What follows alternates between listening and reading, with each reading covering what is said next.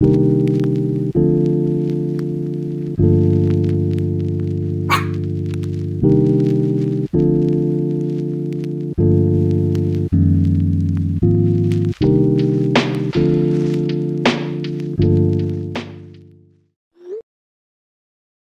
there! Let's grab a cup of coffee to let some steam off. I'm in my last phase of graduating fashion school. Today I decided to check out this store with two of my friends. One of my friends needed some fabric, and this place has that stock fabric. You can see that there is a lot. Overall it's quite messy, but you can find some hidden gems for sure.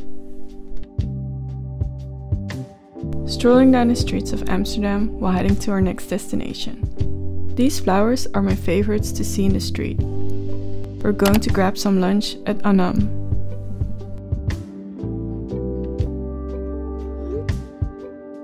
Look who it is! It's King the Chihuahua. One of my best friends is over for the weekend. Her little cute dog joined us for the fun. We grabbed some food at this cute place. Today I'm helping out my friend from AMFI. We met in our first year of fashion design. In the end I switched to management, but she stayed. I also shot these photographs for her graduation shoot.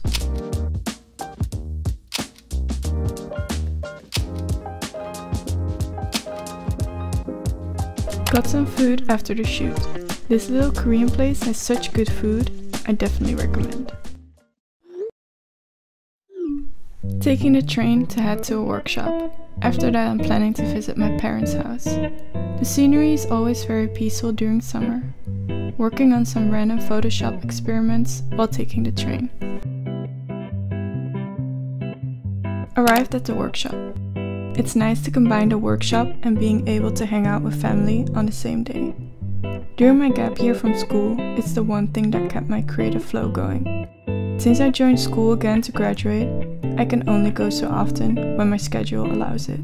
Today I'm working on some stained glass. I'm making a little square.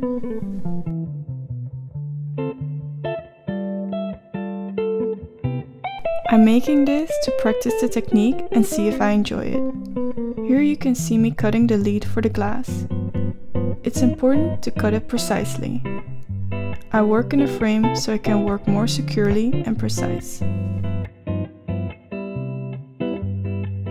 I'm probably not working in a perfect way since I'm also still learning. Here are some process shots of me working.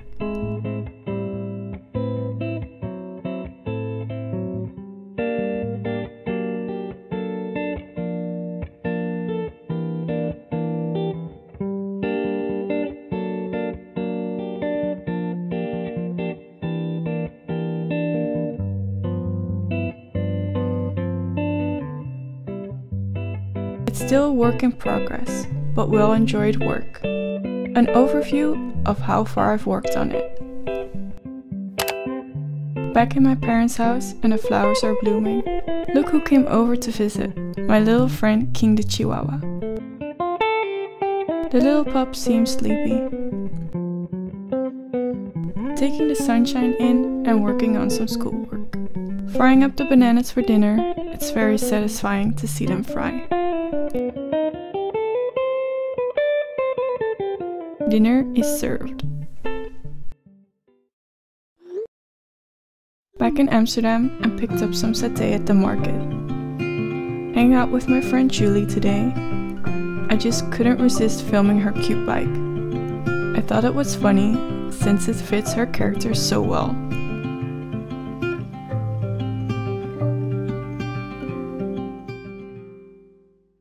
After, I went to pick up some paper at the Vlieger. It's my to-go store to get paper at. I'm planning to do some reso printing soon, so I will need some nice paper for the prints.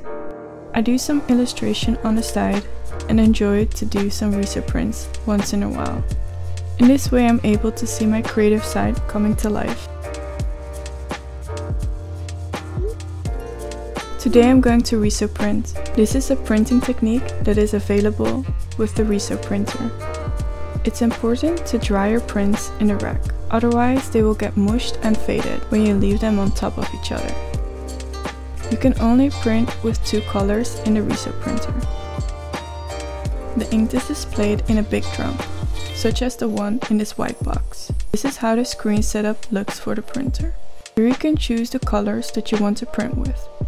It's important to choose the ones you put in the printer. You can also choose which size you are going to print with. If you only print with one color, you have to choose the option monocolor print. When you have double checked everything, it's time to press the OK button.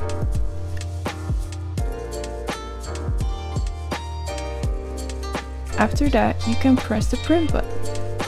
Click Proceed to send your work to the printer. You will have to make the master in the printer settings. This might take a minute or so. Always make a few test prints, as after a few test prints, the ink will get deeper. A Riso print is never exactly the same. That's why it is cheaper from a normal inkjet printer. Done for today and letting the prints dry. I hope to set up a web shop one day and sell my posters. It's time to put my posters in a frame. I love putting my posters in a frame, because it really gives the art not only life, but also a home. Fun fact, this is actually my old student home since I recently moved out of the apartment. Since I was so busy with school, I never got to edit this vlog. I finally had time to edit the vlog, and it was fun because I was able to relive old memories.